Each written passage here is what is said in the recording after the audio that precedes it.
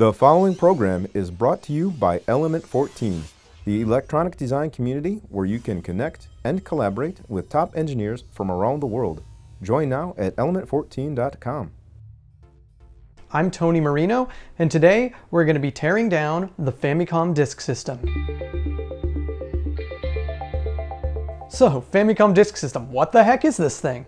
Well, came out in 1986 as an extension of the Famicom, which many of you know is the Japanese version of the NES. Like the name implies, it used floppy disks instead of cartridges, which means it could store a lot more data, but it also allowed for features like saving, before battery backups were a thing. Eventually they partnered with Sharp Corporation to release a model known as the Twin Famicom, which had the disk system already built in. Sadly, we never got the unit here in the West, but a lot of the more popular games ended up getting ported to the NES anyway. Alright, so let's take a look at what comes in the box. Now, if you can't read Japanese, that's okay. All it basically says is what the contents are. It says that it's a set and that it comes with the disk drive, the RAM adapter, and an RF extension cord. Mine doesn't come with the RF extension cord, but it's 2018, so I'm not really going to lose sleep over that. So here is the disk drive itself in all of its glory. Comes with this little protection sleeve to keep dust and dirt out. Here is the RAM adapter, which will be hooking up to the actual Famicom itself. And these don't actually come with the set, but I need these. These are C batteries. I know, I didn't think anything used them anymore either. And they probably don't, but this is from 1986, so we need 6 of them. So I want to take apart this RAM adapter first, because it's kind of the brains of the whole unit. The point of it is basically to replicate the functionality of a game cartridge, which is why it's shaped like one, and why it plugs into the cartridge slot. That would make the most sense, right? The processor, the brains of the whole unit, is inside of this thing. That's what drives the disk drive itself. It also has the BIOS, the system BIOS on there, and acts as a floppy disk controller. And there's some memory chips on here as well that act the same way as ones that you would find on a cartridge. We'll talk about that in a second. And check this out. It looks like there's like a little some sort of expansion port on the side. I don't know what that's for. We'll have to take a look at that. Let's take a look at these chips here. The main one that's going to be of interest to us is the processor. That is the Ricoh 2C33A. Like I mentioned earlier, it acts as a floppy disk controller. It contains the BIOS, and the third thing that it does, which I think is really cool, is it expands the sound hardware capabilities of the Famicom. There were game cartridges in Japan which could also do this. They had their own custom chipsets that were installed into the cartridges that were able to expand the sound capabilities. Castlevania 3, for example, went really nuts with this, but I believe this was the first time that Nintendo themselves ever did this. So what they ended up doing was adding one additional sound channel into the mix, and that was a wavetable synthesizer. Now to me, I found this really interesting because it looks like Nintendo actually really liked the idea of using wavetable synthesis. It wasn't only used in the Famicom Disk System, but they also continued to use it for Channel 3 of the Game Boy, for all of the sound channels in the Virtual Boy. Even the WonderSwan used it. That's not a Nintendo system, but Gunpei Yokoi, the inventor of the Game Boy and the Virtual Boy, did go on to create that after his tenure at Nintendo. So there you go. I guess he must have really liked it.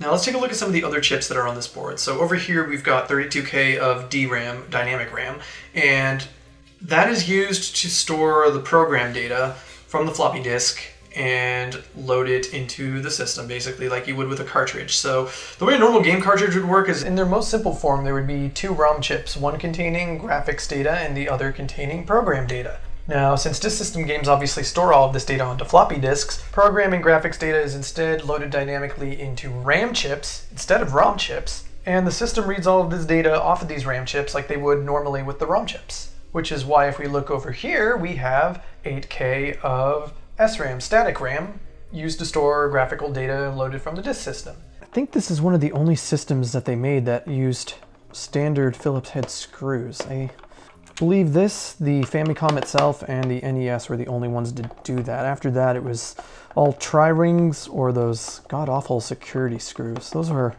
a nightmare for anybody who wanted to actually take these things apart. All right, let's open this sucker up. Looks like there's even more screws on the inside that we gotta... Okay, these 2 right here go to the... holding the battery compartment in place, looks like. All right, when you're taking this apart, you want to pull this little ribbon cable right here is what's holding the power board in place. So we got to pluck that out and we'll be in good shape. So let's take a look at this power board that I just removed. As you can see down there at the bottom, it says FMD Power 05. That's because there were actually 5 different revisions of this board, sort of. Let me explain. So each revision that was made of this board is exactly the same and has the exact same functionality. The only difference was how it implemented the level of copy protection. Version 1 and 2 of the board had absolutely no copyright protection. That version was awesome. Version 3 of the board, as well as a later revision of 2, had this little breakout daughter board type deal going on. All you had to do was just remove it from the connector and you were done. That version was also awesome. Version 4 and 5 is where it gets a little bit tricky. They actually put the ASIC on the board now, so you have to run some wires to bypass it. Version 4 and 5 basically work the same way. It's just that the hack that we have to do to disable the copyright protection is just in slightly different places. So on version 5, right here, we have this little 4-bit chip down over here.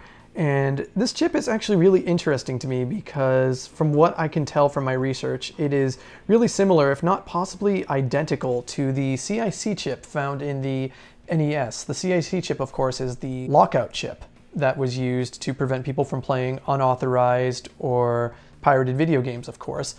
It was also the chip that caused many people to have blinking screens for days and just in general caused a ton of headaches. A lot of people would go ahead and disable this chip on their NES by introducing a voltage spike. I don't really like doing that, so we're gonna go and disable it a different way.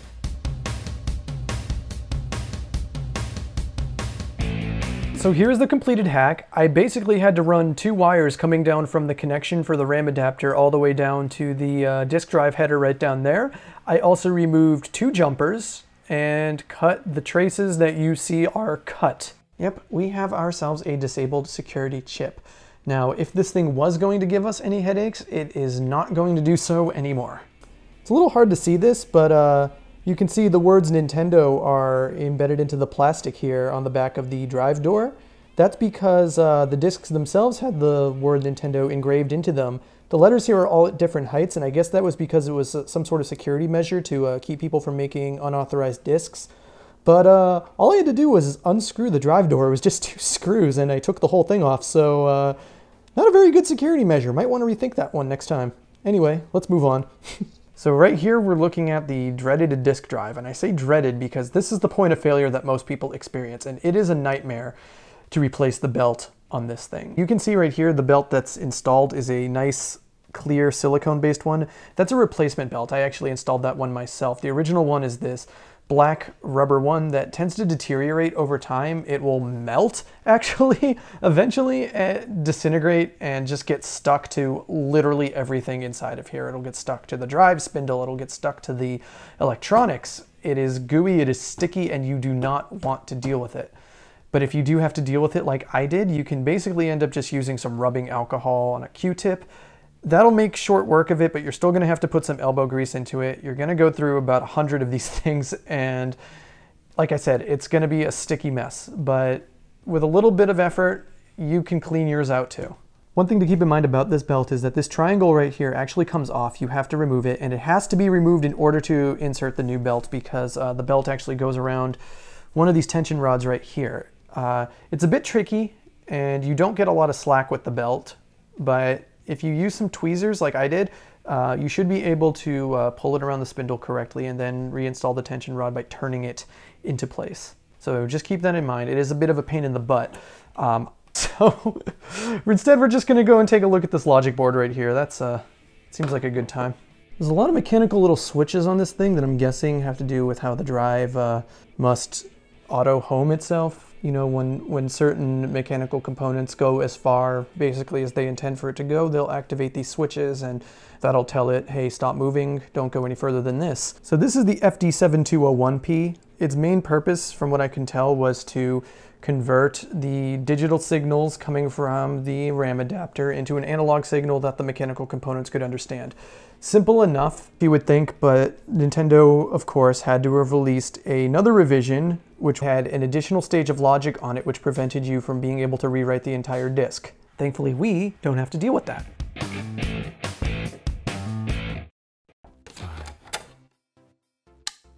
Push start. All right, we push start. Let's do it. New game. Service data? What is that? Message from me. I think this is going to be a very text-heavy game, isn't it? Oh, new game. Okay, what's my name? All right, we're going to enter my name. Okay. It says Tony. You're just going to have to take my word for it. Oh! Okay, it wants me to flip the... Alright, flipping it over to side B. Interesting. Wow. That's actually kind of interesting. I didn't... Wow! So the actual game is on the B side and the intro/name entry data is on the A side? I don't know how this... What? Don't use your disc games next to your thermos or your... toaster? So, that was the Famicom Disk System Teardown. Have you ever tried taking apart or modifying a console yourself? What challenges did you run into? Let us know in the comments below or on the Element 14 community.